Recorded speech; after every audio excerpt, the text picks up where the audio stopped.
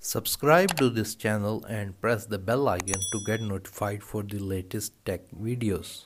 Hey, what's up YouTube? This is Vasi here, and in this video I am going to show you how you can apply for Coursera financial aid and how you can get up to 90% discount on various Coursera courses.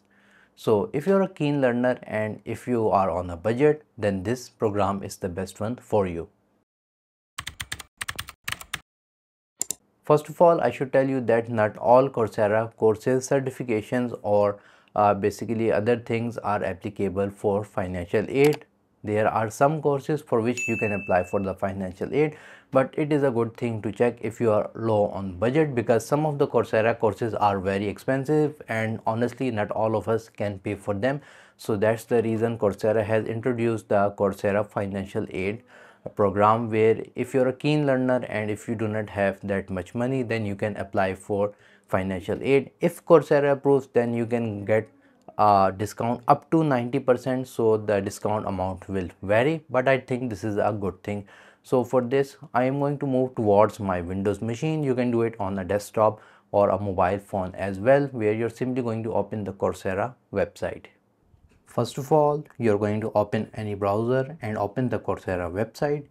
If you are not logged in to your Coursera account, then first of all log into your Coursera account. Once you are signed in to your Coursera account, you're going to see different courses. So you're going to open any course of your interest for which you need to apply for the financial aid. Now, as I told you before, not all courses are eligible for financial aid. So first of all, let's say I want to apply for this course. I need to check whether financial aid is available for it or not.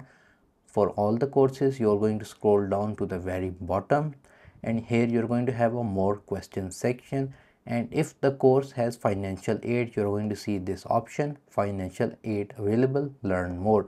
So in this way you can tell whether the course that you are interested in has financial aid or not. Since this has one, you're going to click on learn more. So you can see we have 1 out of 10 open applications, which means that, as I can guess, that we can at one time apply for at most 10 applications or 10 courses for financial aid. So here you can see it's asking that for which course I want to apply the aid. So if your course has multiple courses, then you need to select one, apply for that, and then you can do the same for the remaining 2 courses. The original price of the course is 49 USD. I am going to click on next. Again, it's showing that which course you have selected. I am going to click on continue to application, and the time that Coursera takes is up to 16 days, and I think they are working days. Here you need to enter your basic information, which I have already done. In my case, you're going to enter your highest level of education. In my case it is master's. You're going to enter your annual income, which I have entered here, right? And my currency is PKR. In your case it can be according to your country, your employment status. In my case I'm a full-time employee, but if you are unemployed, part-time, student or other, you can select those options as well. Then we have the reason why we are applying for the financial aid. You're going to basically type that why you need the financial aid. You can tell that you do not have much resources in cash, that's why you are applying for it, and you are a keen learner and you want to learn it.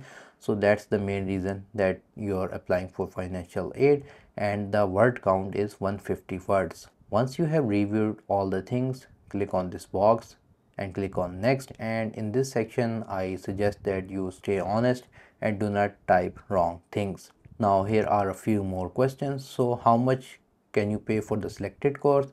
As you can see, the course fee is 49 USD.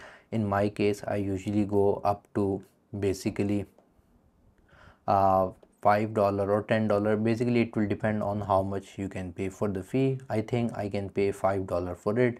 And then you need to tell that how the selected course will help you in achieving your goals. So you can see the course is AI for medical diagnosis. So if you are an AI engineer, or if you're studying AI and your future field is for AI in medical, then you can type those goals right here. Again, it is 150 words.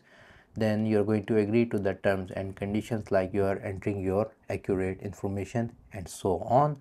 Then you need to basically write this sentence right here. I agree to the terms above as it is. you're going to enter the captcha and click on review and then submit it. I have already submitted one for another course, so I am not going to resubmit again. Once you are going to submit the financial aid, you are going to receive an email from Coursera that your application has been submitted and they are reviewing it. After some days, you will receive an email from Coursera whether your application for financial aid is approved or rejected. In my case, it is approved. As you can see, hi Saeed Wasi Ali, you have been approved to enroll in this particular course with a 90% off the regular price for 6 months of access. This discount is time sensitive, so be sure to enroll by July 30, 2025, which means that if you get approved for financial aid, there is a deadline before which you can enroll for the course and pay your discounted fee. So you can just simply click on get started from here, or you can simply go to your Coursera account, click on your profile picture on the top right, click on my purchases, go to financial aid, and here you will see your application, and in my case this is the one. So I will pay 4.90 USD and the rest will be paid by Coursera via financial aid program, and the expiry time is July 30, 2025. So I'm just going to click on finish checkout and pay my fees so I get discount on this course. So yeah, this is the whole process of Coursera financial aid. If you found this video helpful, make sure to like this video. If you have any questions regarding it, write them in the comment section below. And if you have not subscribed to my channel, please subscribe to it. That's all for today. Thank you for watching, and as always, stay safe.